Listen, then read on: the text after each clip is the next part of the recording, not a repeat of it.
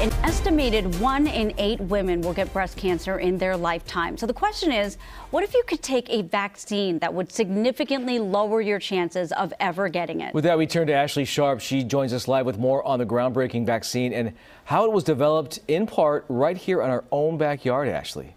Hey guys, well, this vaccine has Northern California roots, but the credit for the science behind it goes to the Cleveland Clinic. It's still in the trial stages, but researchers say that this shot could potentially one day eliminate breast cancer entirely. I spoke with the brave woman from Ohio who raised her hand and said, "I'll be the first to take it."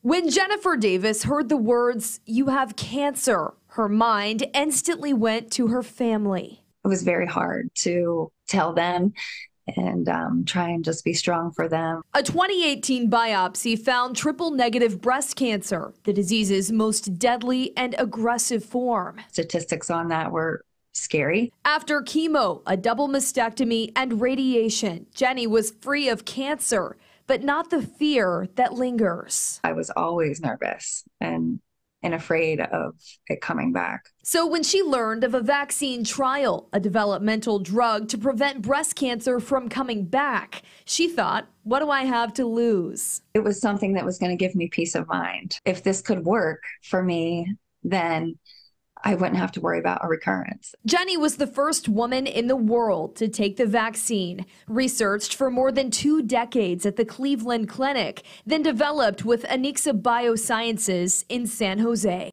Is it in essence teaching your body not to grow a tumor? Is that what it does? That's exactly right. It's teaching your body to destroy the cells that can grow a tumor. 16 women, including Jenny, have now taken the vaccine in its first trial. The results are incredibly promising. The vision one day is going to be able to give this to any woman who wants to prevent cancer ever occurring in her body. A promising find for the future of fighting cancer that started with one woman. The bigger picture of this is really just overwhelming for me. But hopefully ends with every woman.